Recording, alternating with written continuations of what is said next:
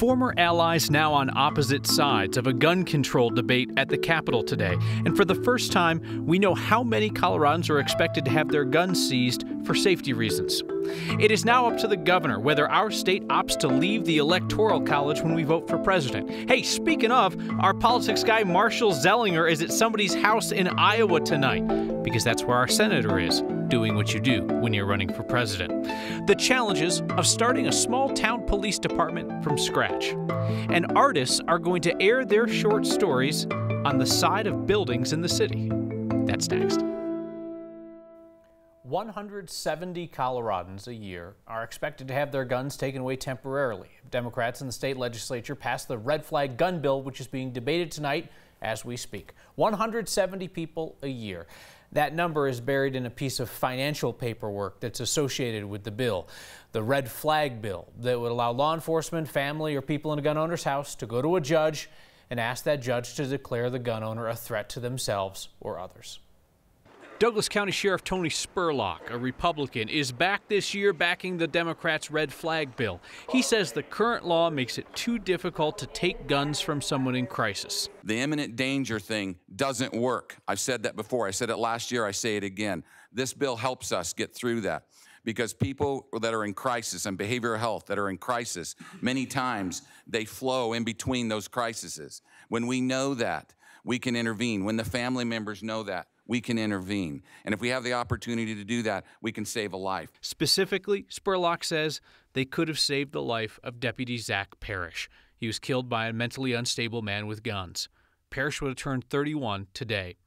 Last year, Republican District Attorney George Brockler joined Sheriff Spurlock in supporting a red flag bill in Parrish's memory.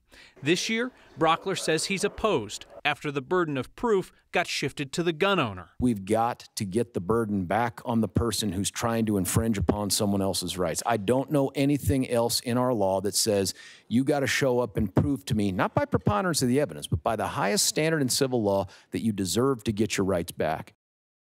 So back to the numbers where we began. 170 Coloradans expected to have their guns taken away each year when judges deem them a threat.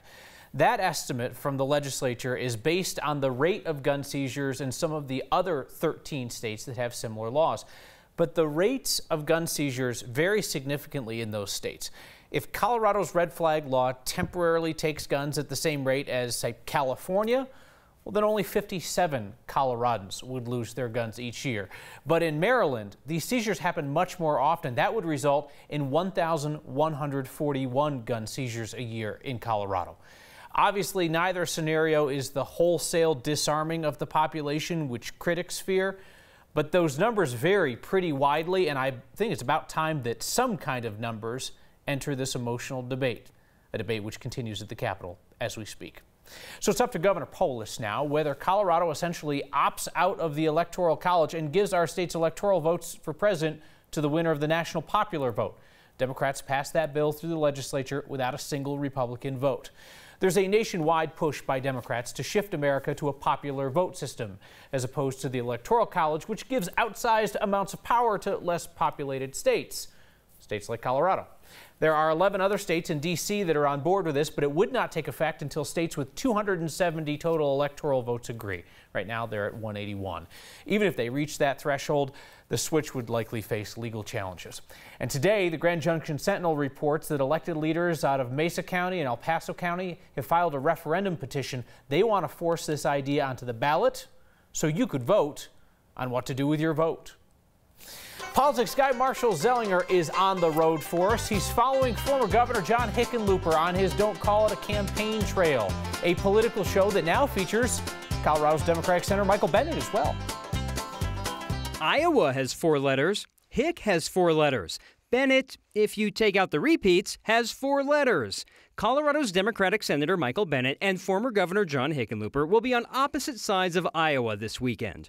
Iowa? Presidential aspirations. Bennet starts on the east side of the state, a Thursday night house party in Dubuque. Then we'll hit the road on Friday for a 3-hour drive with my own personal pit stop in Marshalltown. before seeing the senator again in Johnston and Waukee. On Saturday, we'll get to see how the western half of Iowa compares. Hickenlooper takes his not-quite-ready-to-announce tour on a foodie trip of the state. It starts at a coffee shop in Sioux City, then a tavern in Carroll, and he'll end with a popular soup dinner in Ames. Just imagine how much of the state they'll want to see if they were actually running for president.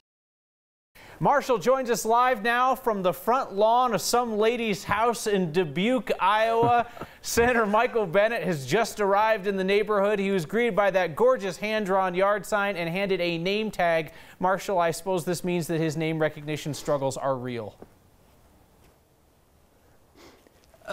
Hey, they spelled his name right. I figured Bennett might be difficult to spell if you're not familiar with him, where I might have trouble spelling Dubuque. I'm outside while the senator is speaking inside, because just picture any suburban home in Centennial, Littleton, Parker, you name the city. If I'm in the kitchen trying to do a live report like this and you're in the living room trying to sell yourself on maybe I'm going to run for president, it might be distracting, so I stepped outside. Photojournalist Corky Scholl is inside and shot some video about 30 minutes ago when Michael Bennet arrived, the senator arrived, and got the fanfare you'd expect from a couple people right in the doorway. There's about maybe a dozen and a half, 2 dozen people inside right now.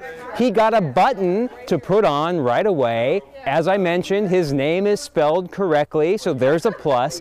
And it's not cliche yet, but it might become cliche. They have all queued up, ready to go. That Senate floor speech, I'm assuming, is Bennett v. Cruz from a few weeks ago when Senator Michael Bennet realized he might now have name recognition to run for president. The rest of the event right now inside the House is answering questions and meeting and greeting in his first stop in Iowa, Kyle. Scintillating stuff, Marshall, but this is how politics is done. Travel safely across Iowa, and we'll talk to you soon. Hey, did you hear those helicopters last night? A lot of people told us they heard the helicopters. So it was the Army. Choppers out of Fort Campbell, Kentucky, doing some high altitude and urban training in our neighborhood, and we're told they will be in our skies through Sunday. Across America, at least 1 in 4 drunk drivers is a repeat offender. Colorado created a law in 2015 to make a 4th DUI a felony. Our 9 Wants to Know team reviewed convictions and found that Coloradans continue to again and again get caught for the same thing. They're still drinking and they're still driving. Fire a stray bullet into the air and it might just come down and hit someone. People who drive drunk in many ways fire into the air, not with guns but with cars, turning those cars into stray bullets that kill 30 people every day in the United States. Sometimes only the driver dies. Sometimes it's a passenger, or a neighbor, or a random person walking down the street. Drunk drivers kill people in Colorado. People like Angela Wimmer, who was sitting at a stoplight coming home from church, and Sancy Shaw, who died on Christmas Eve. Both killed, police say, by drivers with histories of driving drunk. Since 2015, prosecutors have filed more than 4,000 felony DUI charges, each involving a driver convicted of at least 3 prior DUIs. We examined those convicted and found not all go to jail or prison. About a third avoided that penalty, instead receiving community corrections or probation. More than 180 got another chance, a deferred sentence. Since the passage of the felony DUI law, we found 116 drivers convicted of multiple felony DUIs. Some still drinking, still driving, and getting caught 4, 5, 6, or even 10 times. The new law was supposed to bring down drunk driving wrecks. Statistically speaking, it hasn't. At least 3 Coloradans were killed by those who would go on to be convicted of felony DUI. Those 3 men were caught again and again, still drinking, still driving. Stray bullets that eventually hit someone. Consider what happened at the Colorado State Capitol today a metaphor for every single effort to fix our expensive healthcare system. Everybody there admits it's a problem, can't agree on how to fix it. Chris Vanderveen, our resident medical bill guy, is back to continue his Lean On Me investigation. Yeah, I assumed it was some kind of mistake. Yet mistakes. How is this fair? It's not. Mistakes these were not. You lost. And we lost. Liens on homes owned by patients who did everything. What is my alternative?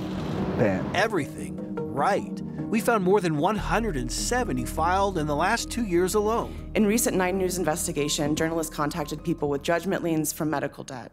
Every single person they talked to went to an in-network hospital and unknowingly saw an out-of-network provider. Thursday, the very same committee that killed Representative Carrie Tipper's last bill related to medical debt. It's just a little bit of a deja vu being in front of you today. Heard about her new bill that seeks to eliminate property liens for medical debt. That is terrifying. It is the roof over your head. It is the only security that you have. Let's just say the same debt collectors that fought her a few weeks ago came back. We believe this bill's just far too reaching. With virtually the same arguments. That's where I think the bill is unfair. House Bill 1145 is a bit complicated, but it seeks to protect patients from liens that could potentially lead them to lose their homes. Liens like the ones we found scattered all over the Denver metro area.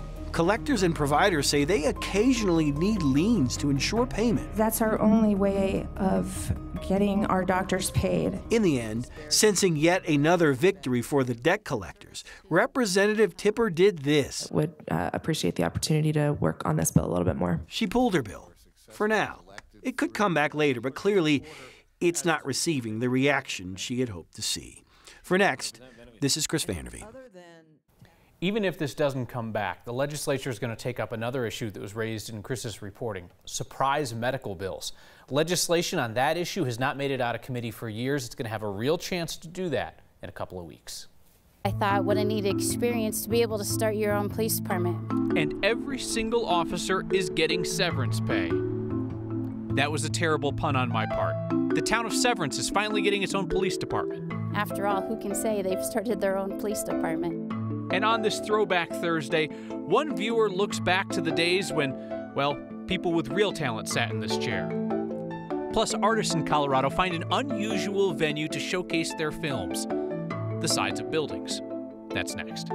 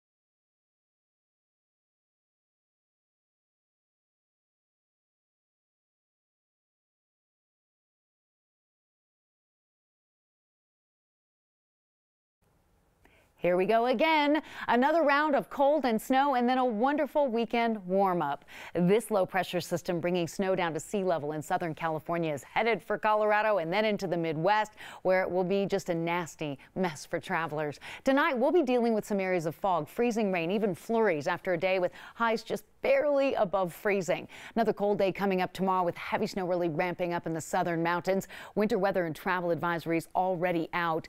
Denver will see a band of snow come through late in in the day into the evening on Friday with about 1 to 3 inches possible by Saturday morning. And then the whole pattern shifts.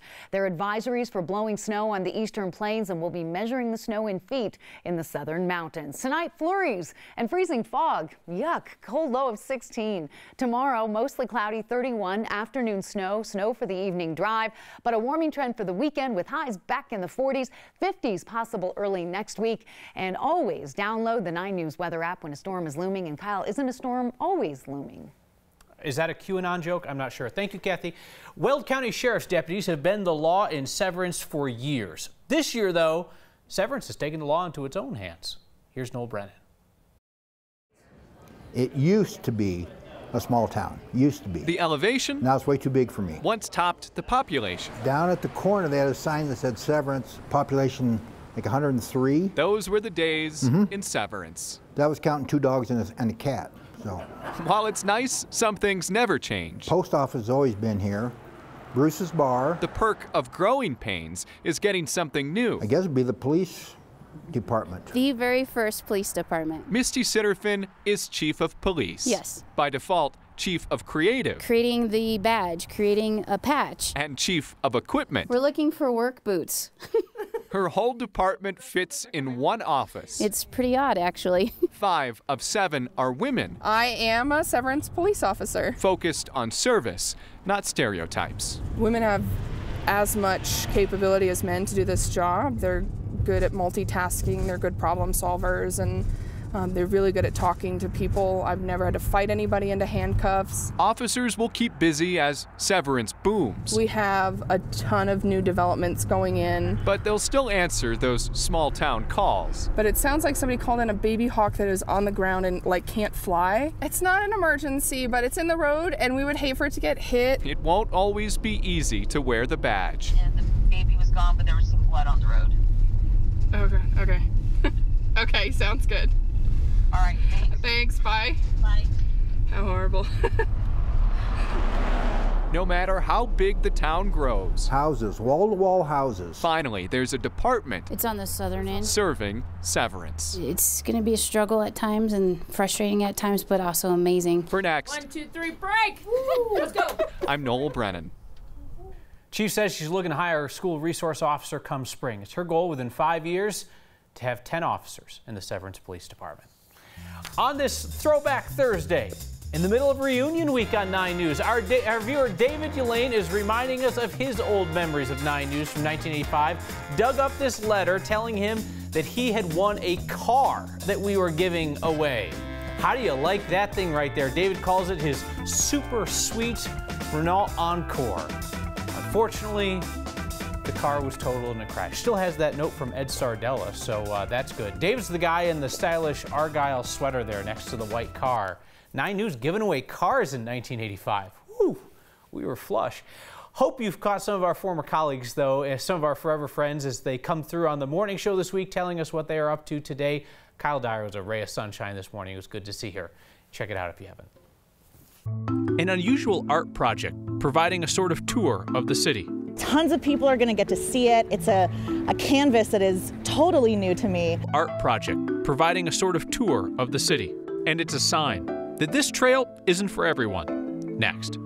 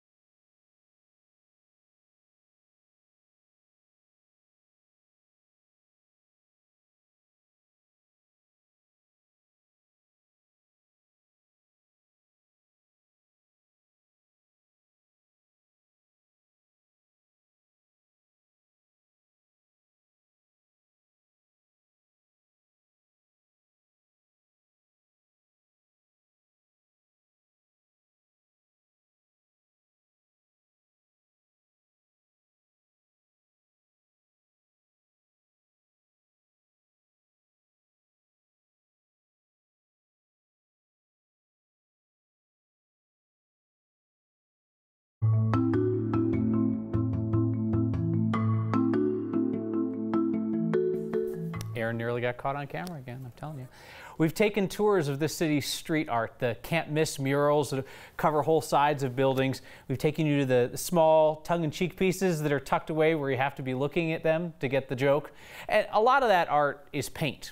Rhino is about to bathe itself in light and film. Free to see for everybody in view. Moving pictures made by Colorado's digital artists. You can look for them starting on Friday, March 1st. I am so excited about what I'm going to be showing at Side Stories. My name is Lotus Feliciano, and I'm a filmmaker, an animator, an artist, and my work is what I call moving collage. The space that I animated in is really just that cylindrical space that you see over there. I feel like a kinship with it now. No pun intended, but we're kind of siloed into our phones and really experiencing it that way. And this is a way to experience digital artwork collectively, together. People who maybe aren't as willing to venture into a gallery or museum setting or whatever it may be are able to find this work, see it, and maybe find something that they love about it. My name is Brian Fooey, tend to go by Fooey. I'm a photographer mostly. For Side Stories, I decided to take a theme of bedtime stories, and I'm calling it Goodnight Denver. At the end of the day, just having my work out there for anyone to see is a win. As a creative district, one of the goals has to be to allow our artists to ongoing make a good living and stay here. I mean, it enriches the entire city. On the Side Stories website, organizers have built an interactive map so that you can find each film. They'll also post audio clips of each artist explaining the work, so you can listen to that while you watch. We return with a sign that we need to live within our limits, and some of your feedback tonight is on a sore subject.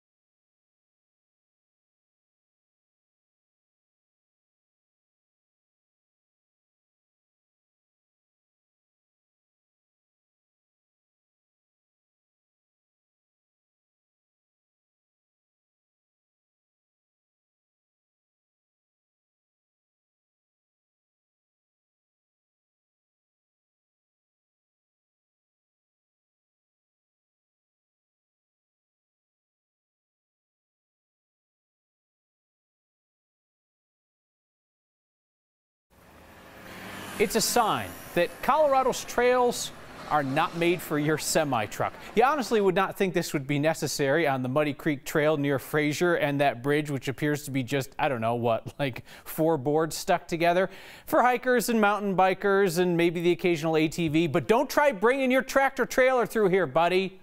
The weight limit is 40 tons. Thanks to our viewer Patricia, who got a smile out of that weight limit sign, wanted to share the feeling. Send your signs to next@9news.com or get our attention with the hashtag HeyNext. Joe says your Hickenlooper trail graphic reminded me of dying of dysentery on the Oregon Trail. Oh, Joe, you just wait and see what graphic we've got coming up soon on that. Tom, Doug, Robert, all write in wondering what in the world is going on with my thumb tonight. You ever wonder what happens if you're working with a chisel and a mallet and you slip? I don't wonder anymore. See you next time.